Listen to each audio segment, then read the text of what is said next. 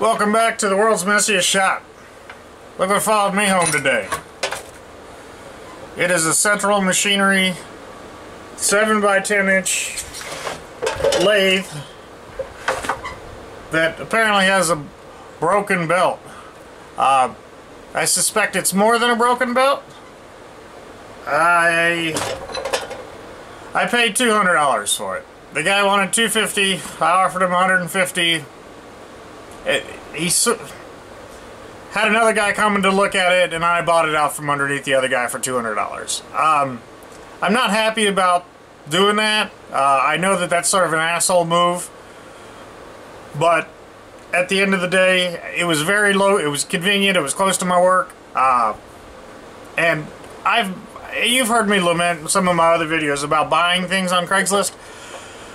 People are so flaky that, you know, it's not necessarily a bad thing that the guy sold this thing to me, because, you know, the probability of people, in my experience, I'd say 50% of the people either don't show up, or they show up so horribly late that I'm furious, or they show up late at night, and you know, that's sort of freaky. I don't want to have to shoot somebody that comes knocking on my door at 11 o'clock in the night to try to buy some stupid frame. Literally, I'm not making this shit up, but like something you could get from Big Lots for $2. People are driving for hours to, some people are crazy. So anyway, this was close. It was the middle of the day.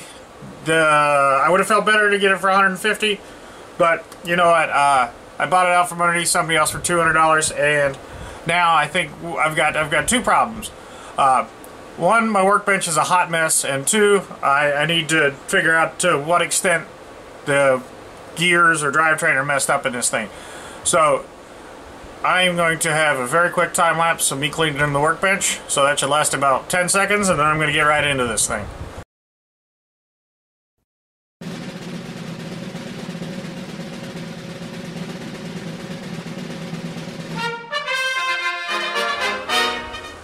Alright, so that was probably just a couple seconds for you. For me, it was probably like 10 minutes, which in my world felt like 4 hours. So, anyway, I got most of the shit put away. I made a couple new piles on the other side of the shop. It's just, I know there's supposed to be a place for everything, but, you know, sometimes there's just not. Especially when you keep stacking tools on top of tools. I was talking to my brother. I think what I'm going to try doing is I'm going to try selling tools. That goes against everything I know, but what I'm going to try to do is sell some stuff and upgrade. So I'm going to try to just improve the quality of the stuff I have in my shop. I know I'm saying this as I talk over a piece of Harbor Freight shit, but you know, this is better than any other lathe I've ever had. So it's relatively speaking. I have another Central Machinery. You saw it in my video yesterday. It works great. However, I have a big jet, horse and a half. Having two is nice, but do I need to have two? Probably not. So I'm thinking I might need to pare down and at least make some room for this in the shop. And that's what I'm thinking. God knows what I'll really do. But anyway, what I'm going to do now is, this is going to be a tough one. I'm going to get another camera. Alright, so here's the works for this thing. I also have all the different gears that go along with it. That'll give me my different threading combinations and whatnot.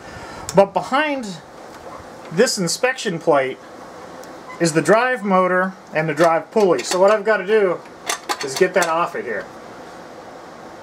So I'm going to try to remove this and demonstrate all the things that go along with those motions.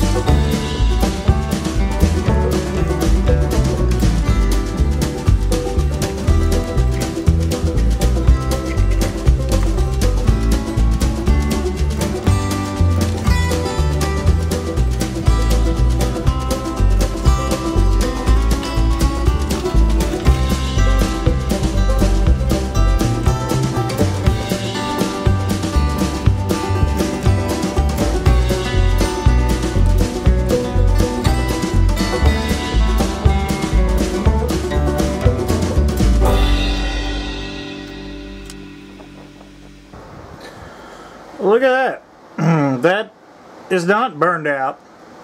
That is full of old belt. So I'm going to take this over to the wire wheel and we'll give it a quick wire wheel and see what that looks like.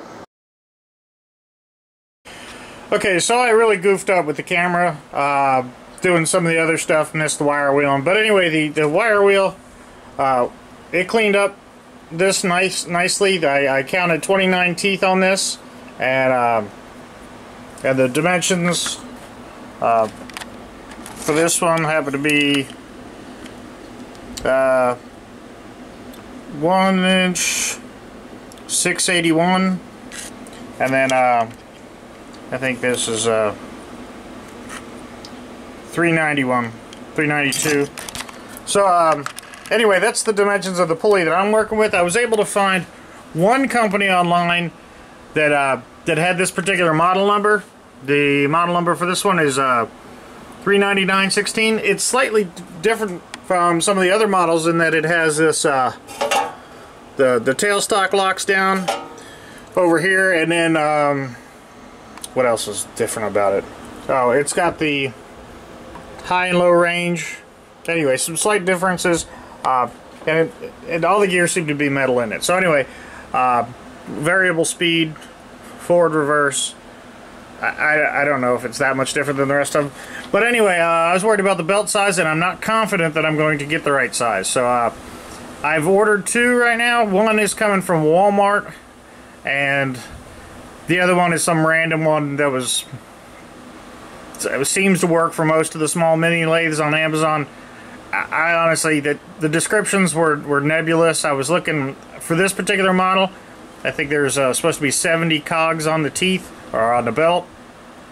70 teeth on them, or whatever. But when I get that stuff in, I will bring you back and let you know if I had any luck with this. The rest of the gears seem to be in decent shape. There are 2 plastic gears in here. And I will probably try to source those and keep a bucket of parts around for this, because no doubt this will need some work. But I'm going to do some research on the internet and see what other kind of things I can do to make this. Well, I'm going to get it running, but just try to learn a little bit more about it.